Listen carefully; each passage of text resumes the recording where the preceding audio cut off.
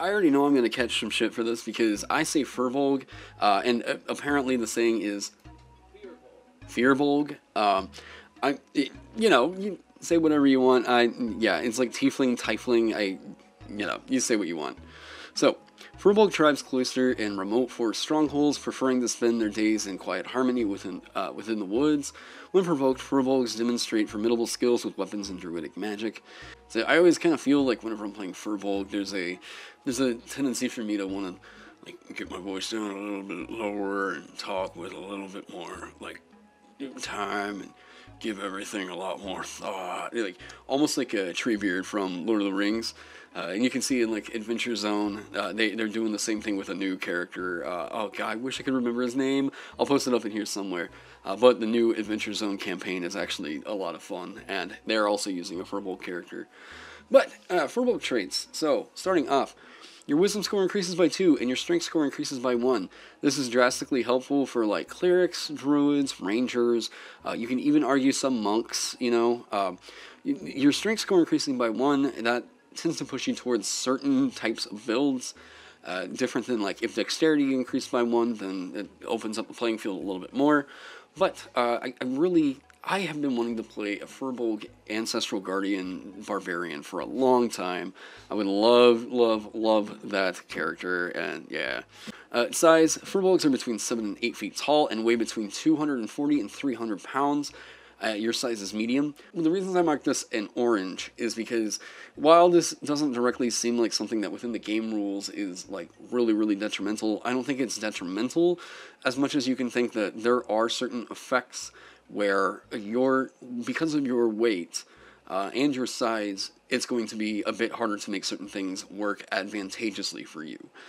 Like let's say the entire party is supported by a rope, trying to climb up. The DM might find a way to try and weasel this to be like, you're a bit too heavy for them to lift up.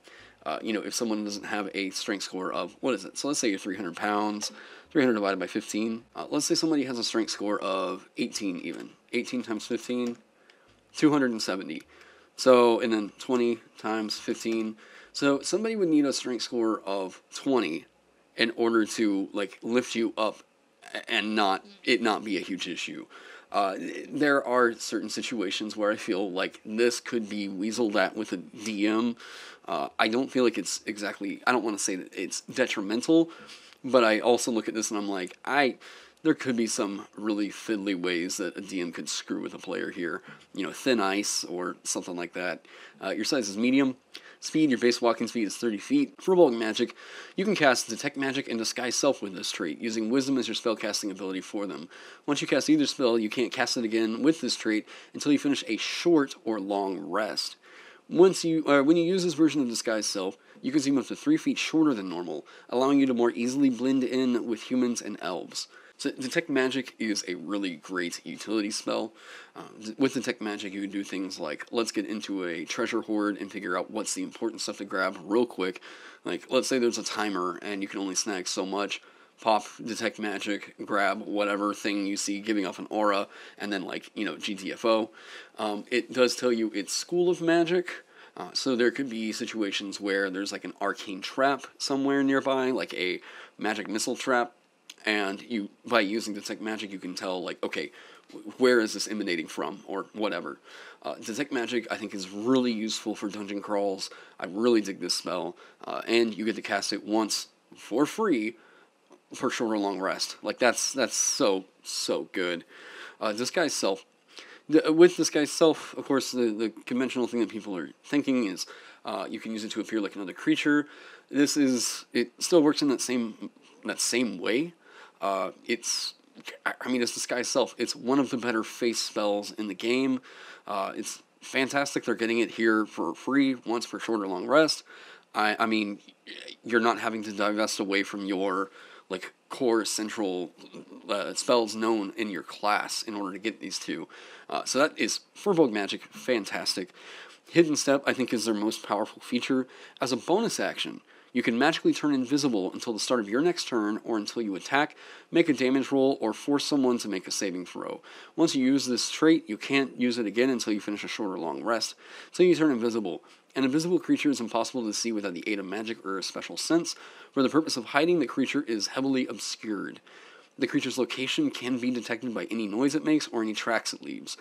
Any attack rolls against the creature have disadvantage, and the creature's attack rolls have advantage. So, either way you're looking at this, you set this up with Firbolg Rogue, and you're popping off your sneak attack damage. As a bonus action on your turn, you go invisible and do this. That is like guaranteeing that you're going to knock off your sneak attack damage.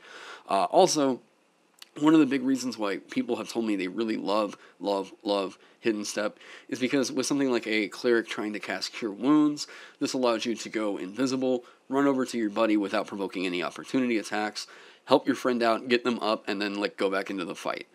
This is crazy awesome. I love Hidden Step. This is a racial feature, is so good. So freaking good. So with Powerful Build seems to be the feature that they are slapping onto races in order to make up for them like not getting the large size. So you count as one size larger when determining your carrying capacity and the weight you can push, drag, or lift. So Powerful Build is at most it's going to make you a pack mule. I personally feel that Powerful Build, at most, the fact that it doesn't work with like grapple checks, like if this worked with grapple checks, oh, this feature would be so cool. Like, honestly, Powerful Build not working for grapple checks might be like a bit of just, it would have been better in hindsight. Speech of Beast and Leaf. You have the ability to communicate in a limited manner with beasts and plants. They can understand the meaning of your words, although you have no special ability to understand them in return. You have advantage on all charisma checks you make to influence them. At early levels, whenever like wolves are more common on the random encounter rolls, this is something that I feel like is going to be really impactful if played the correct way. This can potentially let you negotiate your way out of fights. And honestly, like in D&D, just because an encounter is rolled up, that does not mean that you should fight every single encounter. You know, like be prepared that like if something looks tough, take that as a sign that you should GTFO. You don't have to fight every battle. And I know most players are just expecting to fight every battle. Sometimes it's more interesting to negotiate your way out of a situation, and it could be a way more rewarding experience. Languages you can speak, read, and write, common and two given languages here, so Elvish and Giant. Giant I really love. Personally, in my world, my homebrew world, I use Giant as kind of the language of elders. If you're going to speak in runes, decipher, Giants can inject a really cool element of like what are elder races in your world. And yeah, if you just think that Giants are going to be the dopey, like, you know, fee fi fo foam kind of Giants, you should really check out some videos by like Esper the Bard or AJ Pickett on Giants, because there is a lot of really cool lore out there for these monsters. So, starting out here with the Firbolg, the Detect Balance guys, I've given it a 26. I actually think it should be a little bit higher than this. 26 tends to be where they view that races are around the point of like average balance for 5e. I think Firbolg is probably a little bit higher, closer to 30. So getting into this, let me make sure that this is all going to get centered. So getting into my ratings, Firbolg is at least a baseline B. I honestly feel that the invisibility and the innate magic is strong enough to at least carry them up to a flatline B across the board. So starting out, Artificer B, they just don't really have anything helping out their intelligence score or anything else that the Artificer is really prioritizing in. Firbolg Barbarian, I had to knock it down to an A. Other than the 1 point of strength, there's just nothing else other than like their already strong features that are really bolstering up this pairing. It's a shame because I really want to play Firbolg Barbarian, and I love that idea. I love the like Ancestral Guardian Firbolg as like a character concept. So thematically, you can tell I wish Firbolg Barbarian could be like it's thematically an S+ for me. Bard B. Again, same thing with Artificer. Bard's prioritizing charisma. So with Blood Hunter, Matt Mercer did make a change where this is no longer valuing wisdom as high as it is valuing intelligence now. So these have unfortunately fallen from grace. Blood Hunter Dex is a B, Blood Hunter Strength is an A. Firbolg Cleric is where this pairing is really going to start to shine. Here they're an S+, absolutely, especially in strength-based builds. If you look at your domain and it gives you a Divine Strike, that is a big signal that, like, hey, you should probably consider going frontliney with this Cleric. So, Cleric, S+, absolutely. You get all the help from your Wisdom. There's the help of Cure Wounds is a little bit easier to pop off because you get to go invisible, get closer to an ally, cast a spell, and you're not provoking opportunity attacks in doing so. It's just fantastic, fantastic. Forge Domain, sure, it's an S+, but I think thematically that's kind of blah. But, yeah, you're usually going strength-based builds with that. I list Forge Domain here mostly because of races that get resistance to fire damage. This is something that I feel is a redundancy that's hard enough and detrimental enough to where if you do pair like a red Dragonborn with Forge Domain, that does tend to knock off some points for me. Druid, S+, the +2 to Wiz, the strength score, honestly, Druid's not really valuing that all that highly. However, like with Druid, you're going to be wild shaping and using the strength, dex, and con scores of whatever you're wild shaping into. Fighter dex B, fighter strength A, same reasons I said for the Blood Hunter. Cavalier, I think thematically could be a lot of fun because now you're able to actually like kind of communicate easier with your mount. B for the Eldritch Knight because they're not getting help to their intelligence. Magus, the only one that you're going to be looking at is quite honestly Wisdom, in which case this is absolutely an S+ pairing, especially with melee builds. There's one of the Magus subclasses that's all about the classic like Warden of Nature kind of archetype, and I mean the Firbolg Magus just fits that perfectly. But for Charisma and Intelligence, the Firbolg is unfortunately at a B. Monk, A+, simply because you're getting the +2 to your Wisdom, and everything else is helping you out, sure. You could say that the bonus action to go invisible is actually more helpful to Monk because you're not having to blow key points to do Step in the Wind. So it could be argued that this might be an S, but yeah, as I've currently got it setting, A+. Mystic Scion, B. Paladin, S. Absolutely. The Paladin, sure you're getting your +1 to Strength. You're also getting your +2 to your Strong save for the class. Though you're not getting the +2 to your Charisma, I do think that everything else that they get in combination with that, and the argument that you're getting the +2 to your Strong save, is enough to say that, like, Paladin is very likely an S pairing with Firbolg. Go like, what is it, Oath of the Ancients? Like, oh, yeah. Pugilist, unfortunately, is an A. Good God, if Powerful Build worked with Grappling, that would be such a dope character concept. However, you're only getting the +1 to your Strength. Everything else is kind of bolstering you up, but yeah. So, Ranger Dex, A. Ranger Strength, S+. This is all because they're +2 to Wiz.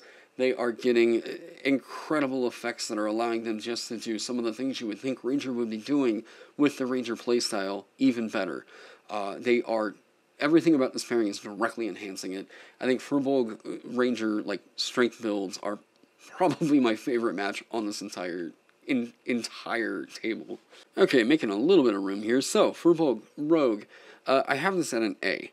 I'm fighting with myself here on the Firbolg Rogue rating.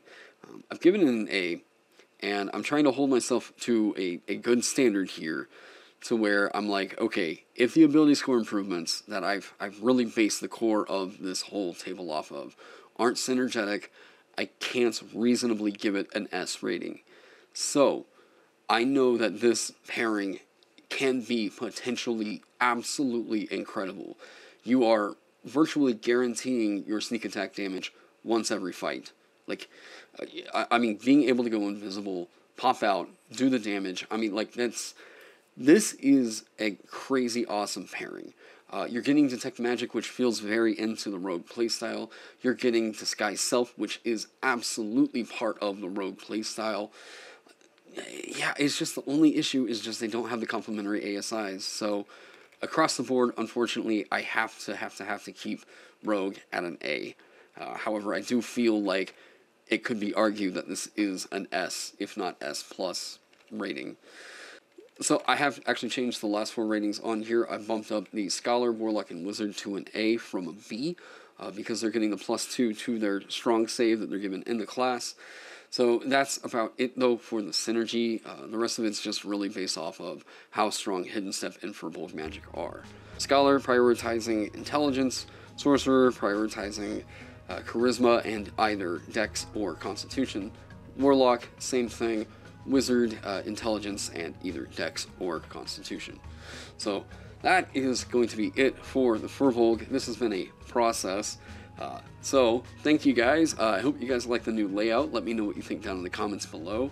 Have you played Firbolg before? You know the drill. Let me know what you think of this race. Is there something I missed? Something I'm just not thinking of right here at the moment? Please feel free to comment down below. I am totally stoked to have that conversation with you guys. Thank you all for being here. I really appreciate you. I hope that you're staying safe, staying healthy, and I hope to see you in the next one.